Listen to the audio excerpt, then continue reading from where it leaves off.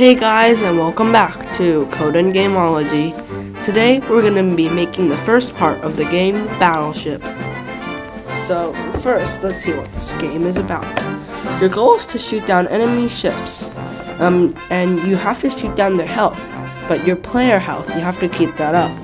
The cannonballs left means the amount you can shoot. You can click R to restock.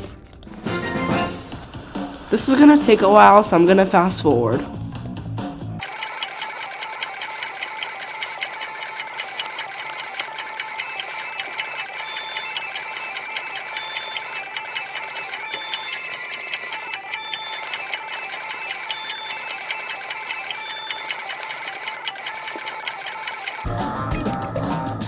Yes, I win. Okay, let's see what happens if you die. So I'm not touching any controls here. Let's see how long it takes me to die.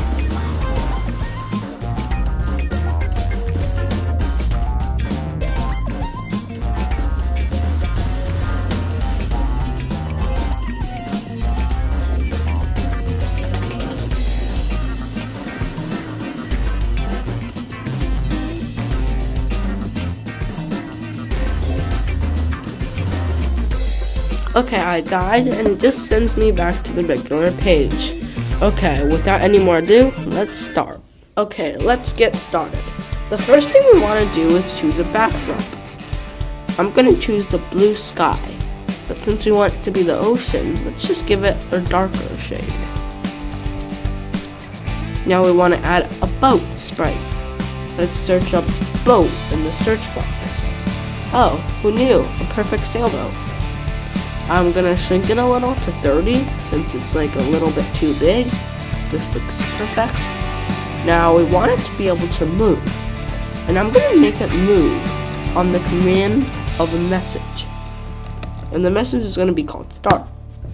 Since we haven't broadcast start though, nothing will happen when you click the when start button. Now we need to code it so that it can move around, and for this you're gonna need this block in the sensing area, and now it's gonna sense that if the keys are pressed, it does this in the if. Now since we're using WASD for this game, all I have to do is go in and find the W letter, the A letter, the S letter, and the D. Now we put these in the slots, A, S, and D. And now, remember, well, if we wanted to move along the X and Y grid, we're gonna have to remember this. If you change X by a positive number, it'll go right. Let's do 2, since it's a little bit too fast. And since D in WASD is right, we're gonna put it here. Now to make it go left, it has to be a negative X number, and let's put it in A. And we want to go up. If we go up, you have to change it by a positive number. Let's put that in W. And if you want it to go down, change Y by a negative number.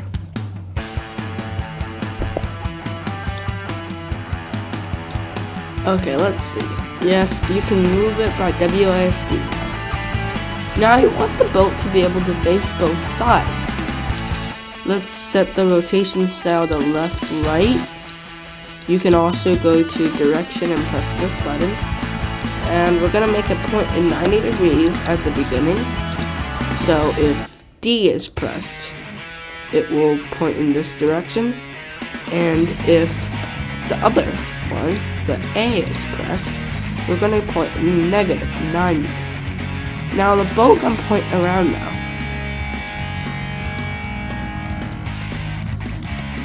According to the keys. Good. Now we need to add something else. Now we need to add so that the boat can shoot. In order to do this, we need to create a new sprite. Let's create a sprite that is a red circle. Pretty big circle. Decide the size. Once you do this, you put it in the middle. You can do black or red, whatever you want, any type of circle. Now you add the lines, add a perfect plus sign, and this is your target ring. It's a little bit too big for me. How about we make it 25? Ah, we made it 250. 25. Okay, that's actually small. How about 30? Decide a perfect size for it. Now we're gonna say forever he goes to the mouse pointer. And that's basically all that this does. It's just a little target ring you got here. You can move the boat, you can do whatever. You have a little target ring here that follows you around. Now we're gonna make it so you can actually shoot with this target ring. Because right now if you press space, nothing happens. Now we have to add the bomb itself. At the beginning, it's just a black circle with no outline. This is it. Really, that's it. People might wonder what it does. It's just this giant black circle. Then we have to add its exploding costume, which should be, let's see, red. And it should be like 50 wide. And yeah. Just draw random shape. Connect it together. Perfect. Now we add a yellow to it, or orange. And then we can copy it and paste it. Delete the outline. Turn it to yellow. Shrink it. We got an exploding sprite. Now we're gonna make it so it's usually this, not this, when it fires. So when the space key is pressed, it's gonna glide to our little targeting sprite here. And it's gonna glide in like 0.2 seconds. It's gonna just go. And we're gonna add an if else here. And we're gonna add more stuff to it later. Now it's gonna glide to this. Right now what's gonna happen is just gonna do this.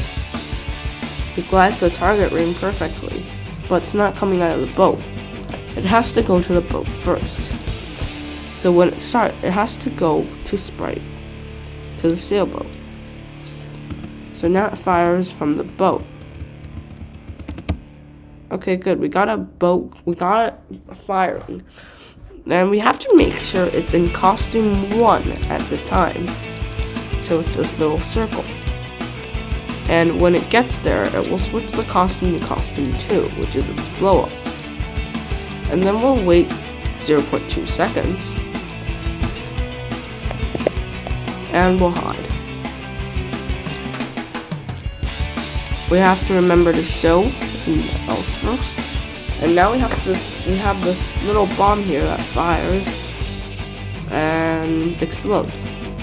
But we have to add more. We have to say if what would happen. And now here's where things get complicated. We have to create a variable. And that variable is cannonballs left.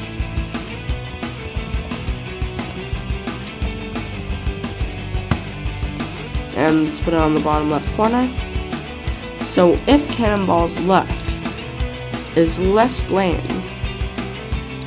1, meaning it's 0, then we can't let it shoot. Then we're gonna say you can't shoot, just nothing will happen here. So basically now it won't shoot anymore. Why? Because it won't shoot anymore because there's nothing here. It has no cannonballs. And at the beginning, we want to give the player 5 cannonballs. Now watch the cannonballs left variable closely. Nothing's happening. And that's because the cannonballs left is not going down. We have to say that if we fire a cannonball, we have to subtract it by 1. And this means that we shoot it 5 times, or we can't shoot it anymore. Now I have to add that restocking thing we have there.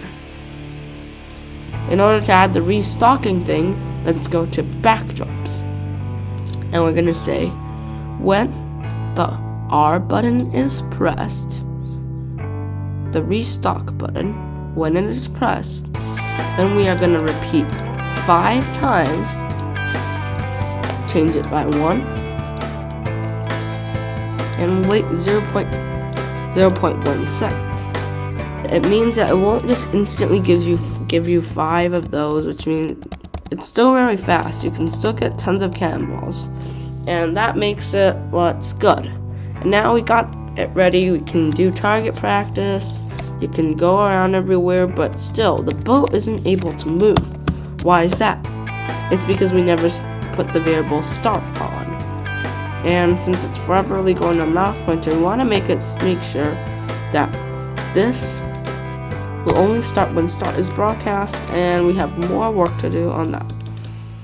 So we need to write the words Battleship and prepare to fire. You can write anything. I'm gonna write those words. You can write anything you want.